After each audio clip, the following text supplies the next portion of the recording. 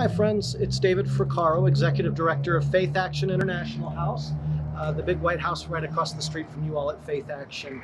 I was asked by some of your congregants to talk a little bit about my and our hopes and dreams for Greensboro and how the faith community and you all at First Presbyterian can help.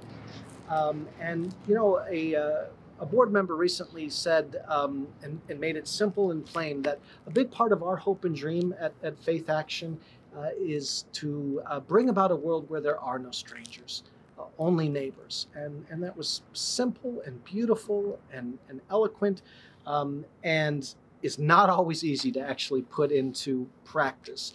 So some of the ways that you all can help at Faith Action help us create that world is number one, doing some of your own internal work, your own education, deepening your perspectives and challenging any stereotypes you might have about immigrants. There's so much misinformation out there. We'd be more than happy to come and do some education, help you take off your political hat on this issue, put on your faith hat. God knows we are called to welcome the stranger in our midst, to love our neighbor as ourselves, understanding that our neighbor is not just people that look like us or that are of the same culture or faith or nationality, but all of God's children. We also would love to put you in touch with some of your newest neighbors.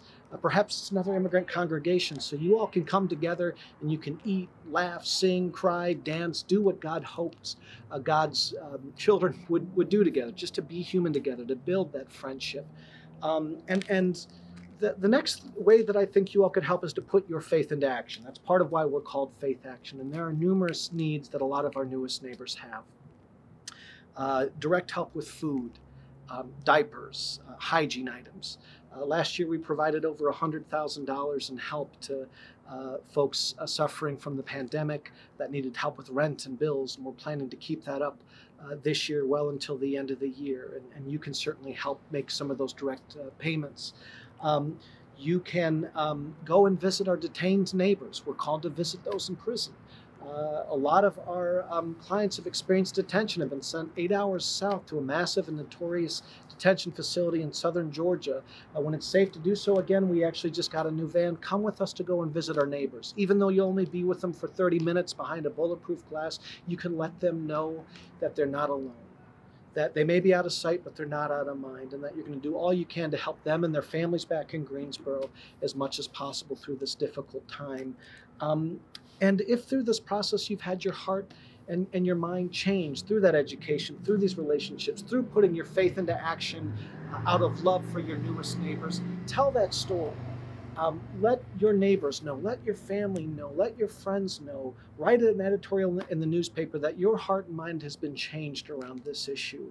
And that if you ever hear any kind of discrimination or hate towards our newest neighbors, you will stand up and speak out and say, I'm not all right with that, and you shouldn't be either. And do that from the deepest place of your heart. Love your neighbor as yourself boldly, and we can certainly create that world where there are no strangers, only neighbors together. So thanks, friends. We love the house and are grateful for your kindness and support.